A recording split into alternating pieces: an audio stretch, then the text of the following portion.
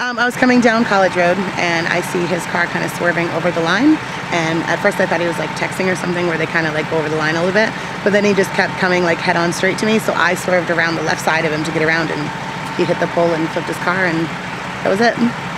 So you actually went in his lane? Yeah, to get around him. What were you thinking? I just was shaking. Yeah, that's all I was doing. I was just scared. Very nervous. Yeah, well, I thought about it for a minute because as I was coming down, like he slowly kind of kept coming over the line a little more and more, and then I slowed down a little bit, but if I stopped, he would have hit me, so I just kind of thought quick, and I was like, all right, go to the left. I got around him, thankfully. So, yeah, it was crazy. I'm glad he's okay, though, so that's a good thing.